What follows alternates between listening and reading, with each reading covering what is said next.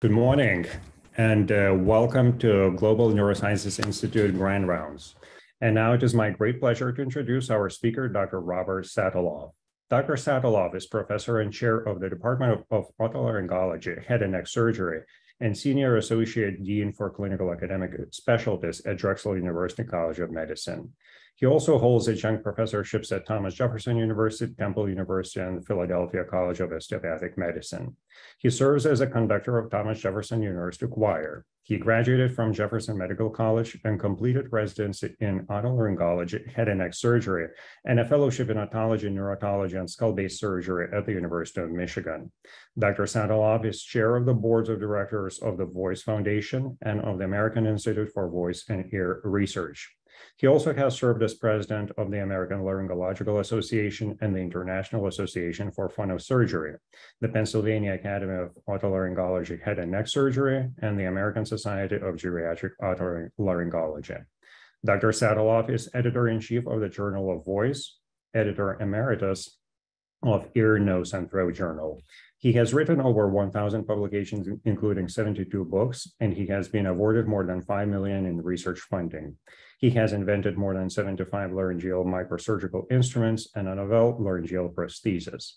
His medical practice is limited to care of the professional voice and to otology, neurotology, skull-based surgery. Dr. Sataloff is recognized as one of the founders of the field of voice, having written the first modern comprehensive article on care of singers and the first chapter and book on care of the professional voice. Dr. Sataloff will be talking today about dizziness. Dr. Sataloff. Well, thank you for allowing me to join you this morning to talk about one of my favorite subjects. Most people are not all that happy when they hear they have 4 dizzy patients in the waiting room. I am. This condition gives us great opportunities to be detectives and to help people who really need it. Dizziness can be thought of as confusion about orientation in space. We have redundant systems that tell us where we are in space. If you're standing still and your right ear, for example, says, no, you're turning left, that confusion in signals, those conflicting signals, we interpret as dizziness, impairment of our orientation in space. Our mission is to find out which component or components of the balance system are giving aberrant signals, and to figure out ways to either correct the problem or eliminate the problem. Because of the redundancies, we can eliminate entire segments of the balance system without any significant adverse effect. This is a common disorder. Dizziness is a chief complaint in about 11 million physician visits annually, and is the most common complaint for patients over 65. It's estimated that 20 to 30% of people over 65 have dizziness, 50% of people over 80, more of those who are in nursing homes. A substantial number of older people in particular, and dizzy people in general, fall. Falls can result in broken hips, and as you know, hip fractures have higher mortality than many of our surgical procedures. In fact, all of the surgical procedures that we use for dizzy patients. In people over 75, falls are the leading cause of death, and there are about 500,000 serious head injuries a year, many of those from automobile accidents, and many of those from people getting dizzy and crossing the center line. So this is not just an annoyance. This is a really serious, complicated problem in which we can have major impact and can save lives, not only of the dizzy patients, but also of the people that they injure if they get disoriented while driving. Patients give us a long list of symptoms, and we have books that tell us what they suggest. Rotary vertigo, we think traditionally about peripheral disease. Lightheadedness, we usually think of as not peripheral, ear-related disease. All sorts of descriptors, none of them is particularly valuable. You all have seen plenty of people with central disease, strokes, for example, who have rotary vertigo that looks typical of ear-related vertigo. And we see lots of peripheral disorder that is atypical. For example, acoustic neuromas are vestibular nerve tumors. Very few of those patients have rotary vertigo. They may have a little lightheadedness, a little backstep at the end of a golf swing. So we get the history, but we can't rely on it very much. It is taught traditionally that if dizziness is associated with loss of consciousness, it's not coming from the ear. We look to the head, the heart, and otherwise. You can't count on that either. We have lots of excitable patients. Many of my favorite patients are my older Italian grandmothers from South Philadelphia who bring pizzelles when they come in. If all of a sudden the world starts going around, they get very anxious, very scared. They can get vasovagal and pass out cold as a reaction to peripheral disease. So while we certainly want to get the history, we want to view the interpretation with skepticism with reference to what we're taught to think specific symptoms tell us. They may trend us in a direction, but they cannot be counted on. We require a comprehensive evaluation, history, physical, and appropriate testing, because the balance system is so complex.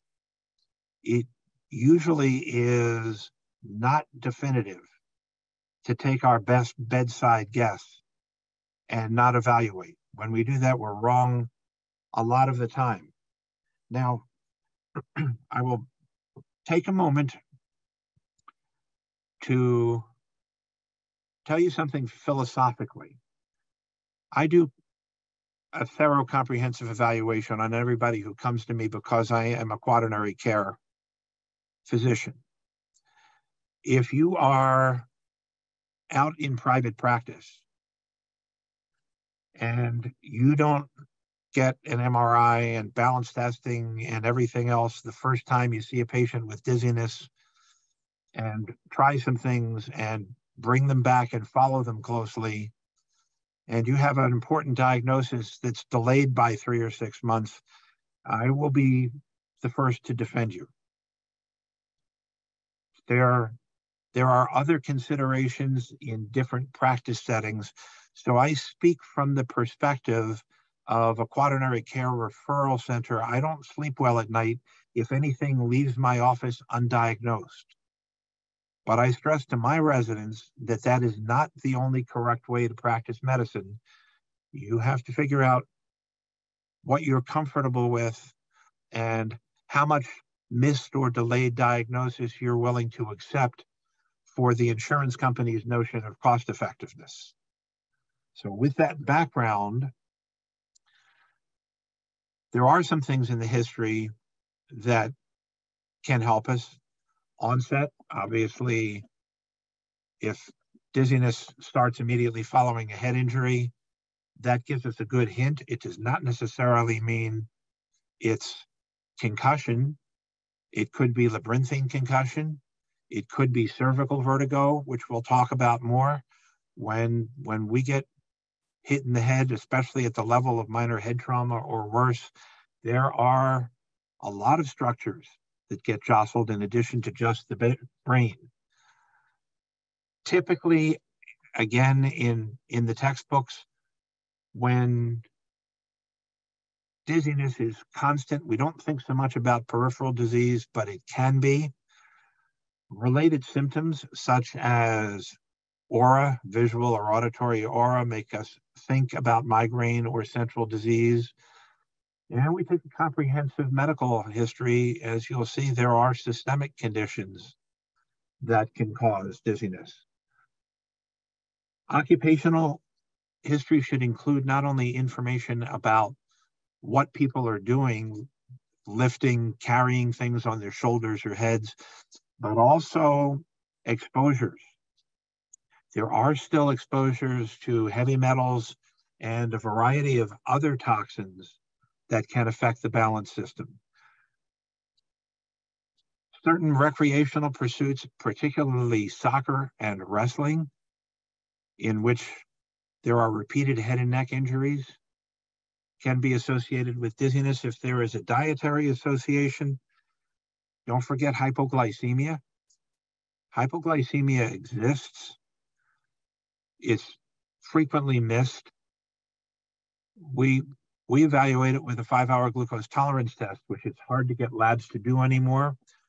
But if you do a 5-hour glucose tolerance test in a dizzy patient and the sugar drops to 30 at the 4th hour and the patient reports typical symptoms at that time, you can put people on a hypoglycemic diet and their dizziness will go away. Some dizziness is curable. Psychiatric is a tough call. Anybody who is unpredictably incapacitated with dizziness has an emotional overlay.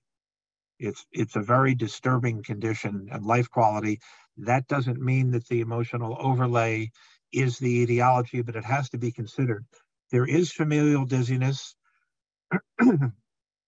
and we all should be cautious about not forgetting pregnancy, especially before we start injecting people with imaging contrast and potentially get X-rays in addition to just MRI scans. People in their 40s and sometimes older can still get pregnant, and certainly in young people. So it should cross our minds and be ruled out before we do anything that might be construed as having caused a malformation when the child is born. Of course, trauma, direct trauma to the ear. One of the classics that we see is a kiss to the ear. Kisses can be noisy, and also if the lips seal over the ear canal, there's a substantial amount of pressure that can displace the ossicles. I have seen fistulas. Barotrauma similarly, and of course head and neck trauma, with which you all are well familiar. So there are things that make us lean toward peripheral disease, the association of hearing loss, particularly unilateral hearing loss, the ability to lateralize. When you get dizzy, if I had to make you pick which ear is coming from, could you? Often patients will say no idea. Sometimes they'll, without having given you a clean history before, will say, oh yeah, every time I get dizzy, I feel this fullness in my left ear. That leans you toward peripheral disease. Same is true for unilateral tinnitus. Positional, as we will discuss, is not always benign paroxysmal positional vertigo. There are lots of other things that cause positional dizziness, changes with pressure, and paroxysmal patterns make us think about peripheral disease. Absence of hearing loss may lean us toward neurological disease. I have published on papers with autoimmune inner ear disease that's presented with vertigo alone, with normal hearing and with no tinnitus, that responds to treatment. Steroids and cytotoxic medication goes away. You stop the treatment, eventually it comes back. You retreat, it definitely goes away. So there are also peripheral causes. Inability to lateralize, absence of tinnitus, but tinnitus is commonly present with neurologic disease, and it's present in at least 35 million people, so doesn't tell you very much. Constancy and association with repeated loss of consciousness leans you towards central disease.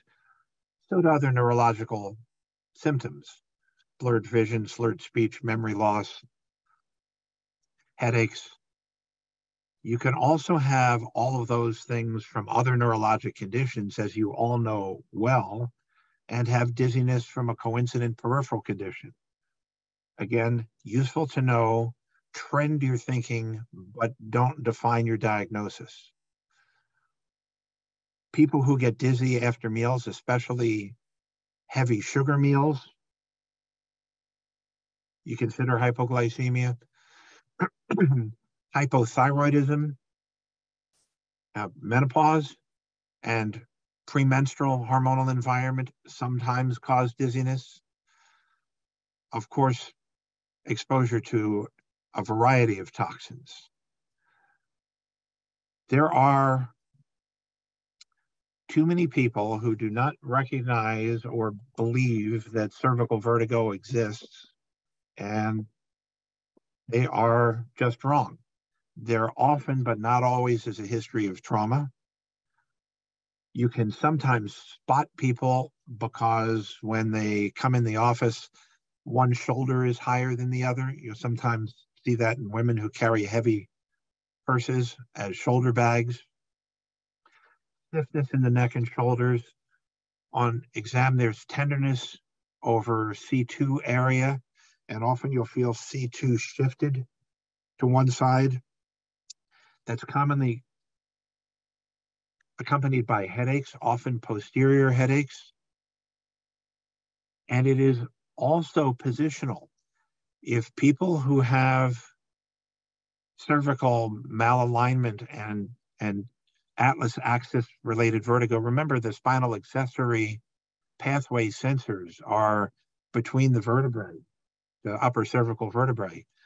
So if you are compressing and irritating spinocerebellar sensors, you're giving a message that you're turning in one direction, which is the aberrant signal. I know many neurologists are very reluctant to believe what I'm about to say, but for these patients, an excellent chiropractor or osteopath who knows how to do cervical manipulation cures them, sometimes in one visit. Now, I said excellent because if you are going to allow people to manipulate a neck, and especially if you haven't cleared the neck neurologically and in the absence of symptoms other than tenderness over the lateral processes, you're not always going to get a cervical MRI, perhaps. You need to know that the practitioner with whom you are working is competent. Yes, it is correct that there are a lot of bad, potentially dangerous chiropractors out there. There are also some really excellent ones.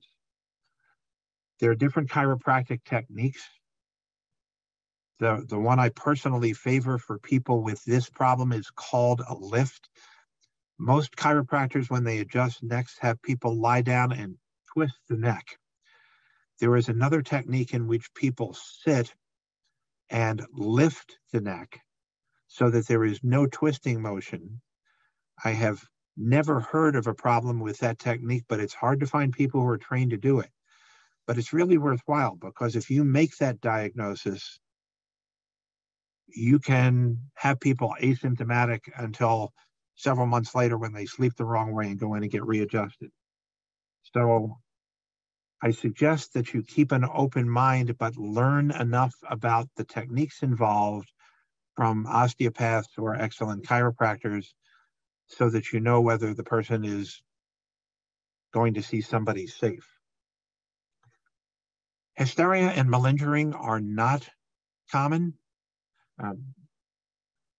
Of course, one of the first hints is that there's a paralegal in the office with the new patient. Failure to complete the symptoms and atypical symptoms and signs. There's also some objective testing for atypical signs that we will talk about shortly.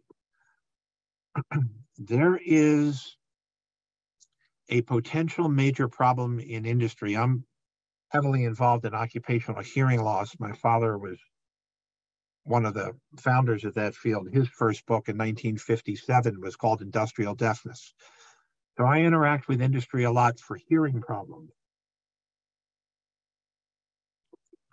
I do not understand why the lawyers haven't taken full advantage of dizziness, because here's the position that you and I are in. You have some 240-pound foreman who gets hit in his hard hat by an empty 1-pint milk carton and says, "Oh, doc, I'm dizzy. I can't work." You know that he's a crock. But if you write down there's nothing wrong with this person, he should go back to work. If he's not too bright, he'll put his arm in a piece of machinery and injure himself. If he's smarter, he'll drop a forklift full of steel into a crowd and say, "I told that doc I was dizzy. It's not my fault. I had a dizzy attack." We don't have any very good tests that prove someone has no equilibrium problem. We have good tests for hearing. There are several objective tests that we can use to say, no, this person's hearing threshold is not what he claimed, and even to give a pretty good approximation within 10 to 20 decibels of what the real threshold is.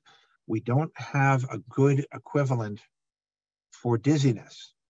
So we're in a tough position if somebody in a dangerous job complains about being dizzy. There are lots of peripheral causes, including something as simple as cerumen impaction. People use Q-tips. Otolaryngologists joke about there being two kinds of people who use Q-tips and people who lie about not using Q-tips. There are a few who actually don't. But if people use Q-tips and impact cerumen against the eardrum enough to push the malleus medially, that can cause dizziness. Nice. Same with foreign bodies, easy to cure. Otosclerosis primarily causes hearing loss, but a substantial number have abnormal VNGs, and some have dizziness clinically that goes away with stapes surgery. Otitis media, in some series, that's inflammatory, of course. In some series, as many as 6% of people with typical hydrops, Meniere's syndrome, were found to have it on an allergic basis and have it disappear with immunotherapy. Of course, trauma. Meniere's disease, I will mention to you all, is idiopathic. Meniere's syndrome is fluctuating vertigo, episodic vertigo, ear fullness, fluctuating hearing loss, and usually tinnitus, most frequently a seashell, low-pitched kind of tinnitus. That's caused by endolymphatic hydrops. I'll show you a picture, and that can come from everything from syphilis to head trauma to hypothyroidism. You can't really call it Meniere's disease until you've ruled out all the recognized and potentially treatable causes. And of course, there are disorders that are vestibulotoxic. Most people use as one of the treatments for intractable peripheral dizziness gentamicin injections, because streptomycin is hard to get and it's expensive and many people don't know the difference. But that's a perfect example. Gentamicin injected into the middle ear and absorbed through the round window is fairly equally cochleotoxic and vestibulotoxic. Streptomycin is preferentially vestibulotoxic. You can ordinarily use very high doses. It usually takes 20 to 30 grams to mostly kill off a labyrinth. People have had 80 and 90 grams before developing any kind of hearing loss.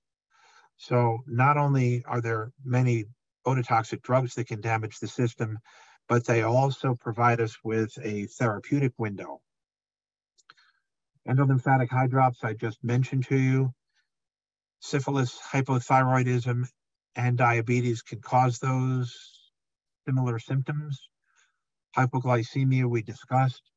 Fistula is a connection between the fluid-filled inner ear and the air-filled middle ear. It allows escape of microscopic amounts of endolymph and usually causes pretty significant rotary vertigo and often hearing loss. Of course, not always. It usually comes after trauma, but it can be barotrauma, even a forceful nose blow or sneeze.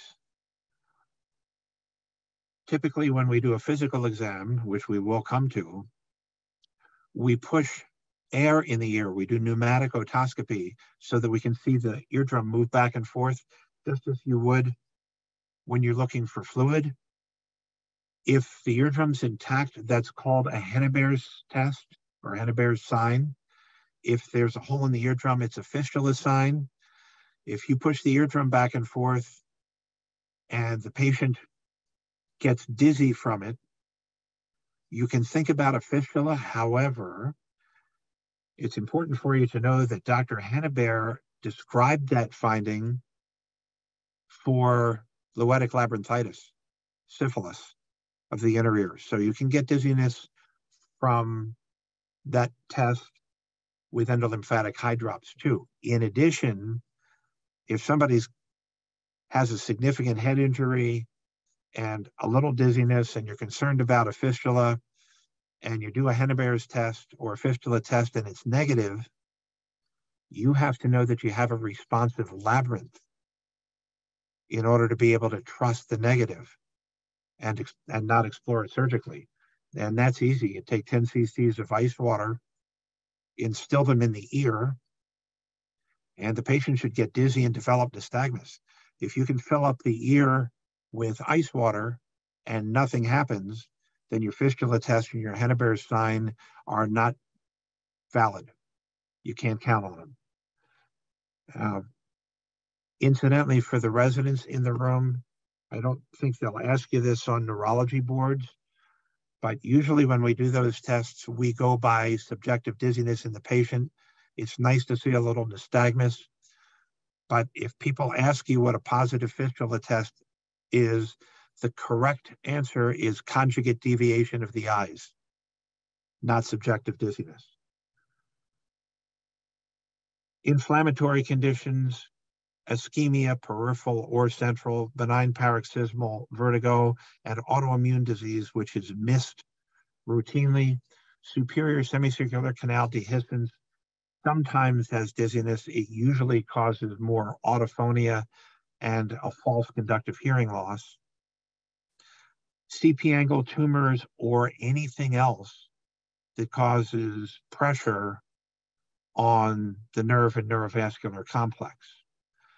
Central causes you all know well, and we have so many things to talk about, and I want to leave time for questions, that I won't review neurological disorders that can cause dizziness. But I will stress to you that the characteristics of the dizziness are really variable. Migraine and migrainous vertigo, including acephalgic migrainous vertigo, are really common and really treatable. When I suspect those problems, I refer the patients to a neurologist and request a therapeutic trial of a migraine preventive medication.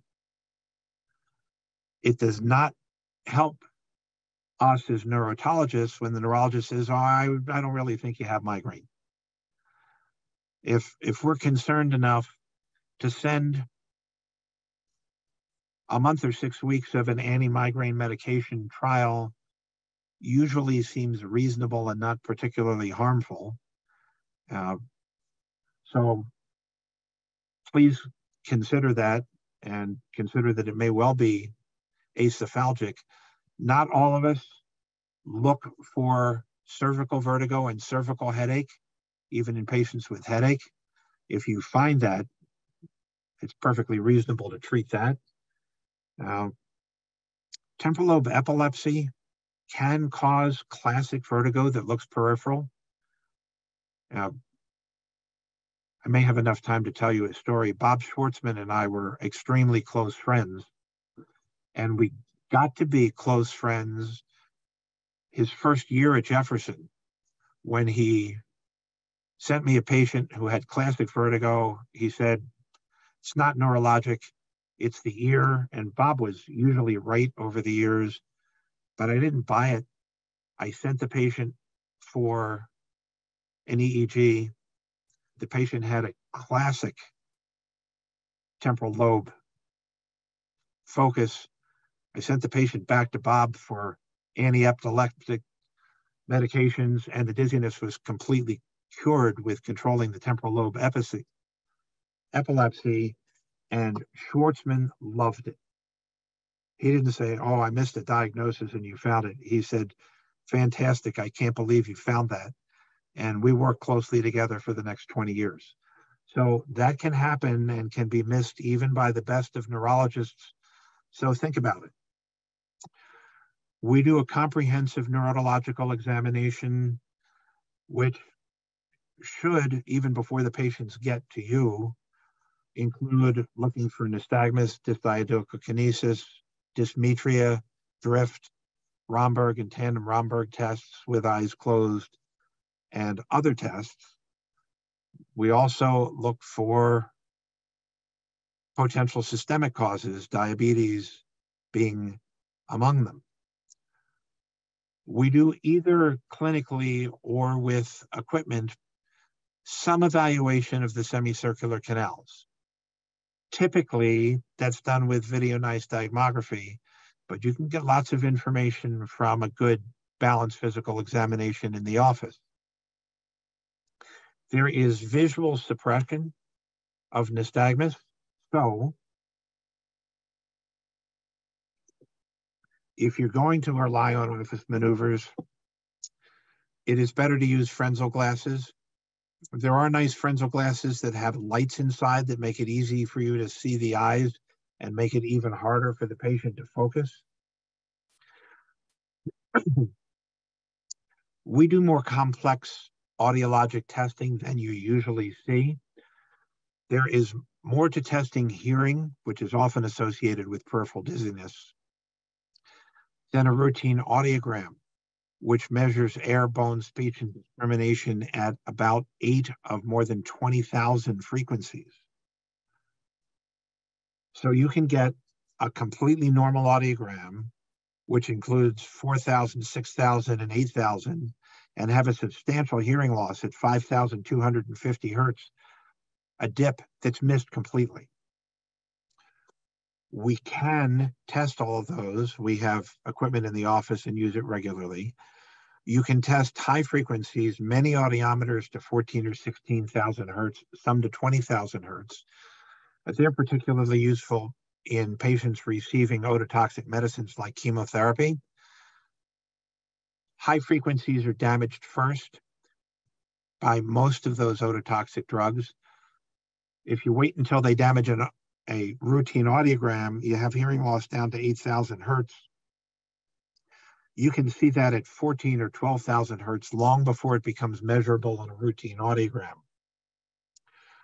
Brainstem evoked response audiometry you're familiar with. There is central audiological testing. There is also testing, fair and used mostly in children, for auditory processing disorders.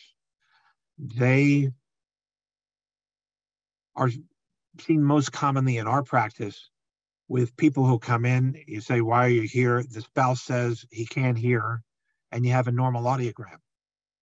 And you ask them, when you read, study, do you do it with a radio or television on, or do you need quiet? And they'll say, oh, I need quiet. If somebody turns on a vacuum cleaner next to these people, it slows their reading speed. Well, that's not hearing loss, that's central auditory processing disorder, but you know how common that processing disorders are after head injuries and how common dizziness is after head injuries. So they often go together and should be thought of and sought both as concurring information and also to improve quality of life, because you can at least tell people how to deal with that.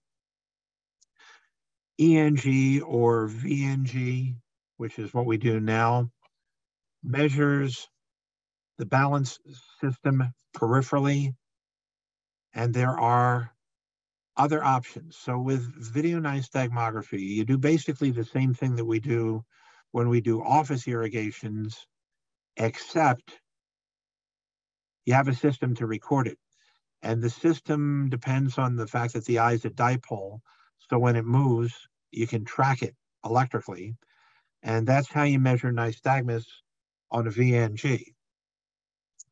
If I could ask the residents questions, I would. And the question would be, which is more sensitive for detecting nystagmus, the video nystagmography machine or the human eye?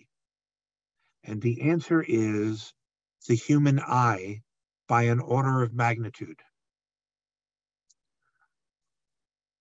Digressing again, I will tell you that I'm in the middle of a research project now. I don't have enough preliminary data to tell you, but clearly there are eye movement abnormalities in dizzy patients. I am looking at video recordings of eyes in normal patients and in dizzy patients without stimulation using Eulerian motion. If you are not familiar with Eulerian motion, I'd love to be able to give you a 10-minute homework assignment for after this lecture. Google invisible motion and look at the MIT TED Talk. And you will be astonished at what you can see using freeware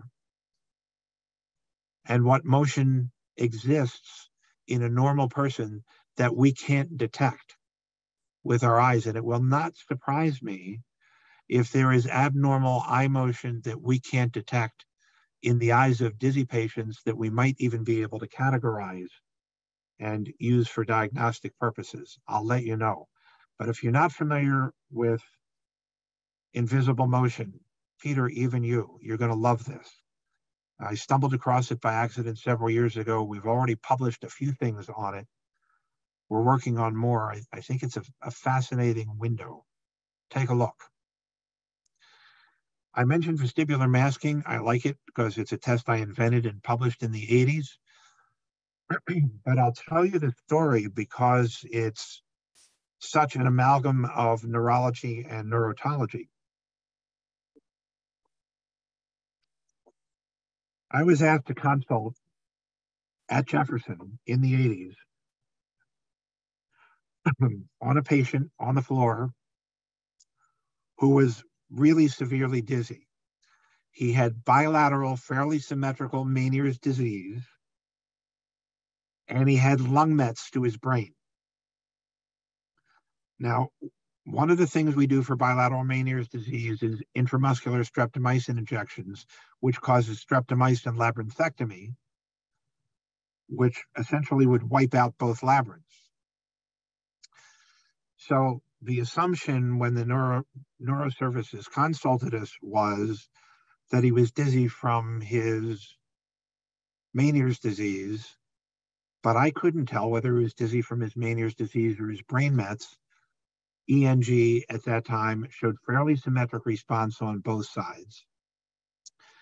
So out of desperation, I got a resident and 250 cc syringes with ice water. And we slowly, simultaneously irrigated both ears with ice water, figuring that if we massively overloaded both ears, and they had fairly symmetric caloric function, if we massively overloaded them with ice stimulation, while they were responding to the ice stimulation, they would be out of the circuit for balance maintenance. And in his case, he became profoundly more dizzy. He couldn't even sit still in bed. He was holding onto the bed, moving around. He had no nystagmus. There was no caloric response on one side over the other. And as the stimulus wore away, he went back to baseline. If I had done a medical labyrinthectomy on him, he would have been completely, profoundly disabled. And I've used that test routinely over the years since to help figure out whether we're looking at peripheral or central disorders. If you have central dizziness from brain mets, the ears are helping to compensate. So the last thing you want to do is a labyrinthectomy, medical or otherwise. So that test hasn't been widely picked up, but it's useful, and its genesis gives you an example of the kind of problems that neurologists and neurotologists have to work on together to sort out, and how easy it is to make a mistake and make the patient worse. Now, VNG is the standard of care for unilateral vestibular dysfunction. Rotary chair testing is more helpful for bilateral vestibular dysfunction. It also has some advantages. There are no contraindications like neck injury, which is a problem with VNG. It can be used on children. It's easy. It's well tolerated. It gives you information on the vestibulo-ocular and oculomotor pathways that you can follow over time. Some people with balance disorders recover. It stimulates the reflexes at a higher level, and caloric testing assesses the system at 0.003 hertz, rotary chair at 0.01 to 0.064 hertz. So it's useful adjunct information, and especially useful in people with bilateral vestibular disorders. Computerized dynamic posturography is another one of my favorites. We had the first unit in the city and did some publication with it, particularly publication on aphysiologic vertigo. There are two components to a CDP. It's at the opposite spectrum in terms of global assessment from VNG. VNG tests some central issues, but in the peripheral system, it tests one labyrinth at a time, and primarily the horizontal semicircular canal. The platforms test how people function walking around down a grocery store aisle for all intents and purposes. So there's a sensory organization test, which has 6 components, and responses are measured by changes in position, balance, adjustments through the feet using a template. And essentially, it's various versions of a Romberg. It's a Romberg with all other factors steady. It's a Romberg in the absence of vision. It's a Romberg with the visual field, that is, this visual surround moving away. People who are depending on vision to maintain balance will sway forward when you move the visual surround. Normal people who are able to use their vestibular systems, for example, don't. They recognize that. And the other tests are more complicated. They're the same things with the platform moving or the eyes closed. There's also a movement coordination test where there are sudden perturbations back and forth and at angles. And those responses are reflex, are measured, and can't be faked. So we did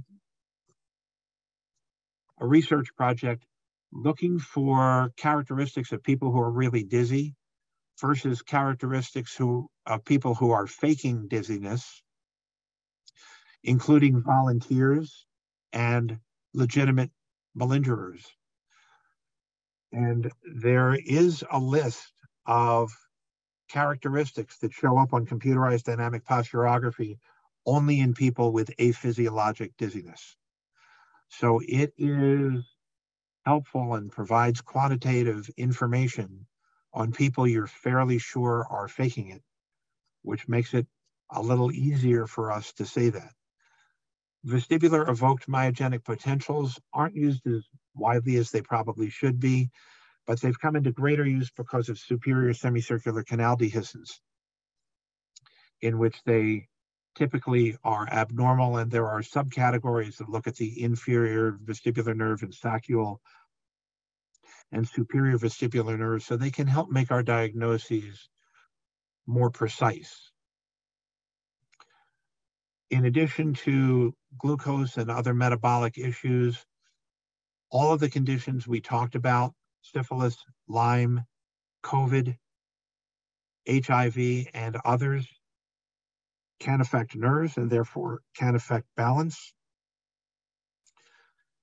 High resolution CT helps us look at the superior semicircular canals, but mostly we used enhanced CT in evaluating these patients.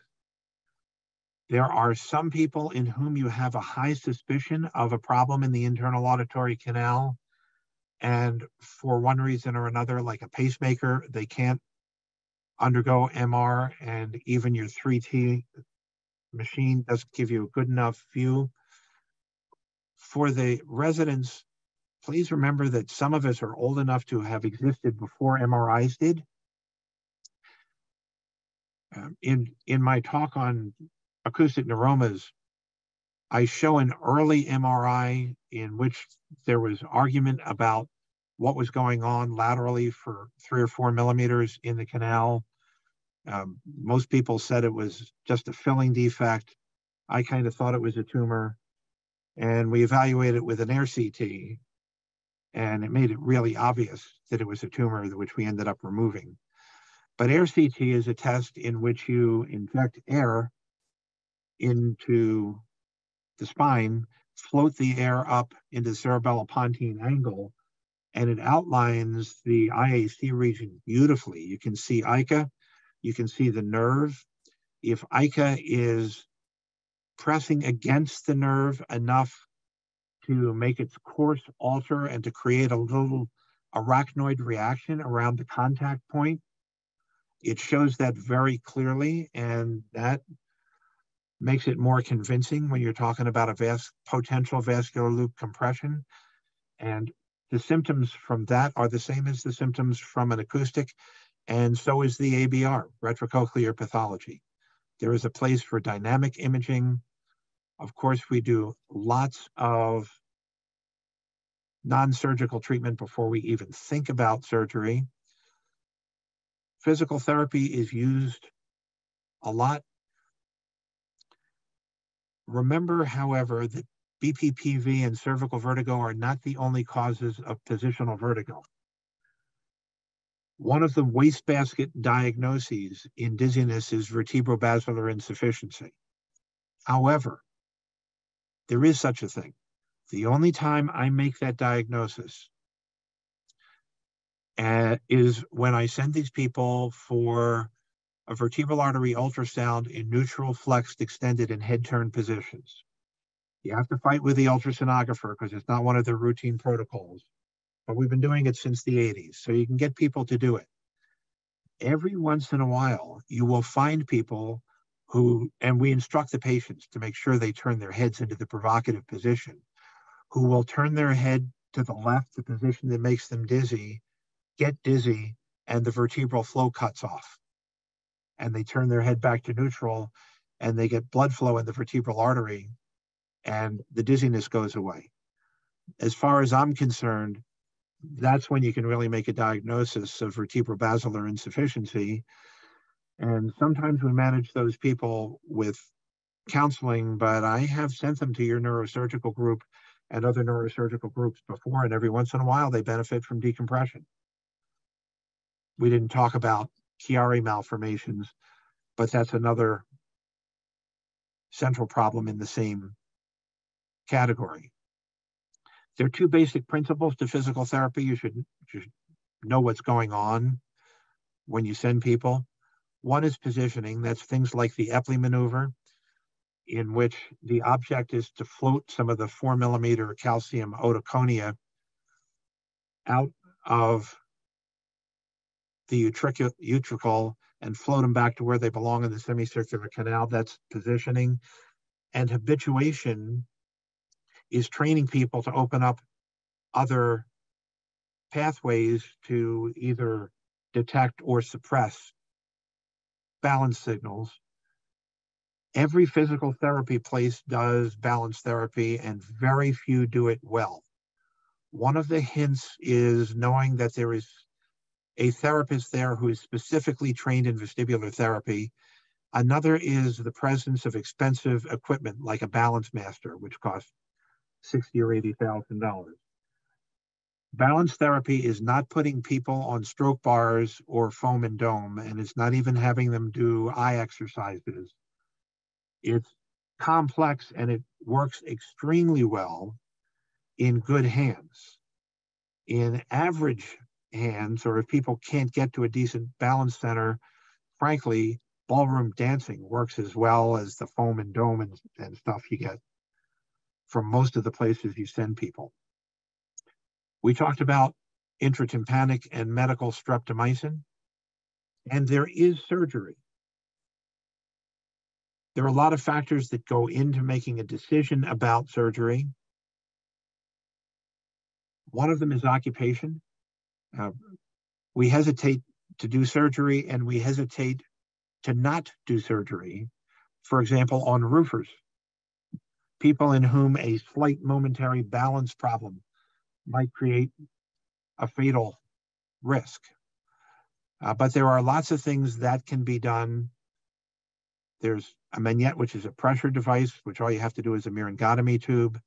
You can do endolymphatic sac decompression. That's endolymphatic hydrops. That's the normal Reisner's membrane, and that's the inner ear fluid overload. There are several procedures for that. Vestibular nerve labyrinthectomy, where you make people totally deaf, has about a 70% success rate. Vestibular nerve section, over 90%. This is a typical picture. The eighth nerve does not have the nice cleavage plane you see in the drawings. That's ICA. You create a cleavage plane. This is the vestibular division resected. This is ICA moved out of the internal auditory canal and protected with Teflon felt. So the bottom line before we go to questions is dizziness is not hopeless. More often than not, we can help people one way or another. But if we want to find the few that we can really cure and control the dizziness, we have to do so in a systematic, comprehensive fashion.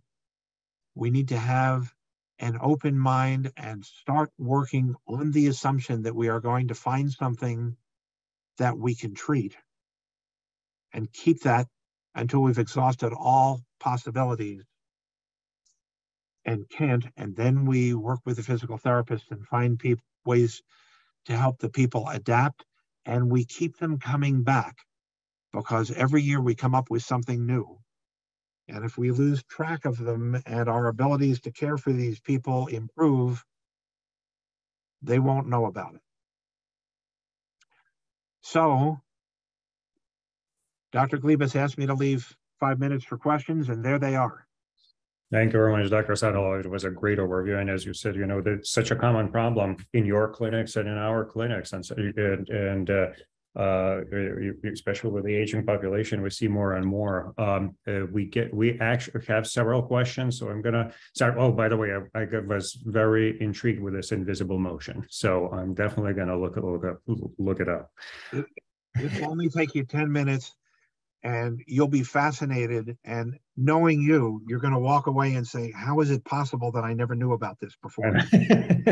Well, as I said, I'm going to do it today at the end of the day. So, all right. Now, when it comes to migraine dizziness, and especially acephalgic migraine dizziness, what findings from your perspective, or lack of findings, on your examination and evaluation, that can bring the possibility of this being acephalgic migraine dizziness related to acephalgic migraine? Great question. The answer is when the patient has fairly typical peripheral symptoms and everything that I test in the peripheral system turns out normal or close enough to normal that it doesn't explain the symptoms and the symptom severity, I think of migraine. All right. Okay. And I think, I've seen that, and I believe I've seen patients on from you too. I think it's a very reasonable to do that approach to do a therapeutic trial, because I mean it's a low side effect, low negativity, and you might really solve the problem. Next question is, when do you get comfortable with diagnosing psychogenic dizziness? Because that's another thing, probably the same approach, what findings or the lack of findings when you think, okay, this probably is psychogenic dizziness. Yeah, that's another great question, and it's always a hard diagnosis to make. However, the typical aphysiologic findings on the computerized dynamic posturography really make me considerably more comfortable. There are some fairly classic things. For example, in the first 3 segments of the sensory organization test, they are relatively easy. So people will kind of move around all over the place and fake it. However, conditions 4, 5, and 6 are much more challenging. People feel like they're going to fall, so they reflexly stop themselves from falling. So when you see people who do much worse on the easy conditions than they do on the hard conditions, that makes you wonder. On the motor control test, you have the reflex reaction, which is always there. And then if they're moving around pretending to fall after you have the reflex response, that also is not physiologic. So that's one. But when all of the testing that you do turns up essentially normal, and especially if they have a history of having psychological problems in psychotherapy and in the presence of abnormal aphysiologic CDP, it's a reasonable call. And we do the same thing. We send them to a good psychological professional, just as we would do with a good migraine professional, and get them evaluated. Another question. I have a patient diagnosed with a paroxysmal positional vertigo resistant to multiple vestibular suppressant medications, physical therapy only partially effective. Are there any surgical options for these patients? Now, say the first part of that again. A patient with what? A patient with a paroxysmal positional disorder that is resistant to multiple vestibular suppressant medications, physical therapy only partially effective. Okay, absolutely. There is a variety of medications. If it is posterior canal stenosis or canal pathology that you can identify on one side, there's a fairly straightforward operation called singular neurectomy, which can actually be done through the ear, through the middle ear, without having to do a whole mastoid. The more definitive is a vestibular nerve section. They work really well.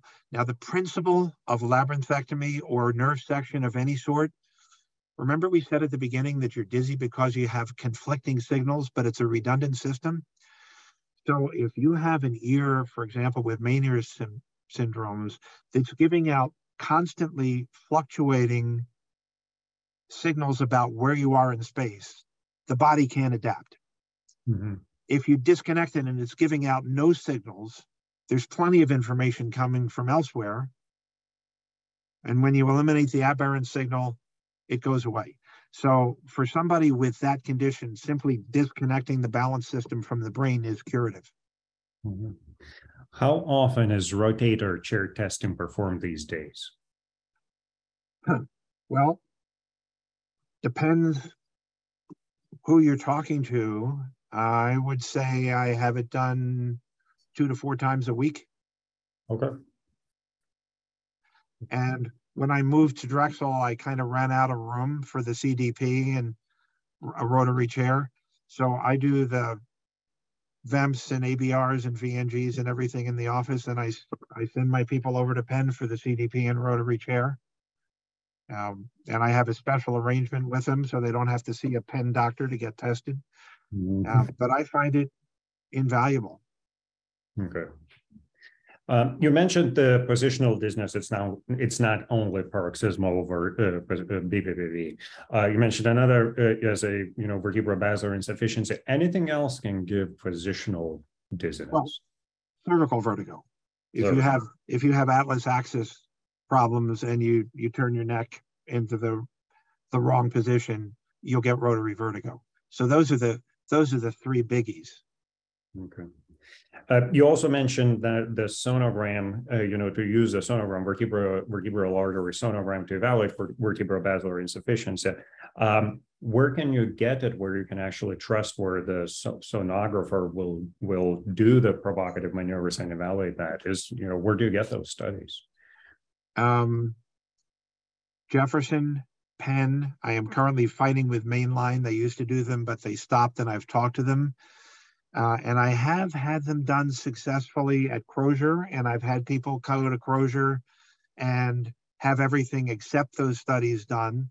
So we can both talk to the Crozier people and make sure that it's in the protocol. But it is absolutely simple. I mean, no additional equipment. It's just an extra couple minutes. It's you do the regular thing and then say, turn your head all the way to the right, turn it all the way to the left, flex it, extend it. And is there a specific position we didn't do that makes you dizzy? Mm-hmm. And that's it. And put the sensor over the vertebral artery while you're doing it. So should be able to get it done anywhere. Mainline Health, unfortunately, is exceedingly protocol oriented. Mm-hmm. And no matter how commonsensical everything is, if it's not in writing in their system, they stop doing it. But so I wouldn't go to Mainline Health right now. Okay. But anywhere else, when I've interacted with Crozier, they've been reasonable, and part of the time they've been complete and successful.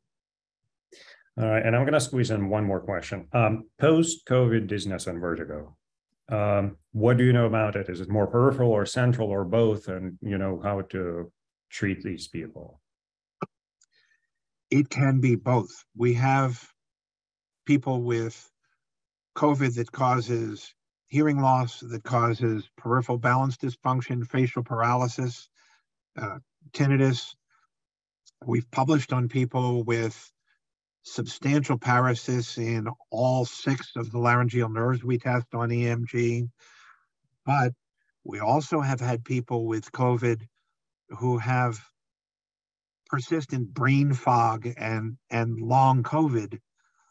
So even though we have peripheral dysfunction, and we're sure there's peripheral dysfunction, I certainly am not convinced that there isn't some central component in people who have persistent cognitive dysfunction and other central post-COVID, long COVID pathology.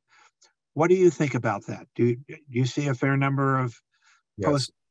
Not even post-COVID, also post-COVID vaccine. It's, and I assume it's probably similar. There should be then, some immunological mechanism, not only direct viral invasion. It's really difficult to say. I mean, we do know that virus crosses blood-brain barrier, and during the autopsies, they find viral particles in the brain.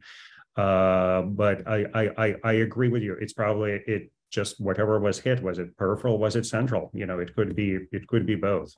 So. Because as for me also, I've seen a good number of post-vaccine dizziness. I saw first one, I said, maybe that could be, some psychogenic component, but when you start seeing them repeatedly, it's like, well, it cannot be only that. Yeah, and they're a challenge to treat, because if they have a peripheral component, we can usually treat that, but a lot of the things that we use to suppress the peripheral component will make the central component worse and make the patient sleepy. Physical therapy has worked for those people better than anything else, but I've tried combinations of everything until I find something that works for each individual. Dr. Sataloff, that was a great talk about a great topic. It was really a pleasure having you. And for everybody who joined, I would like to invite everybody again in 2 weeks, our next grand rounds.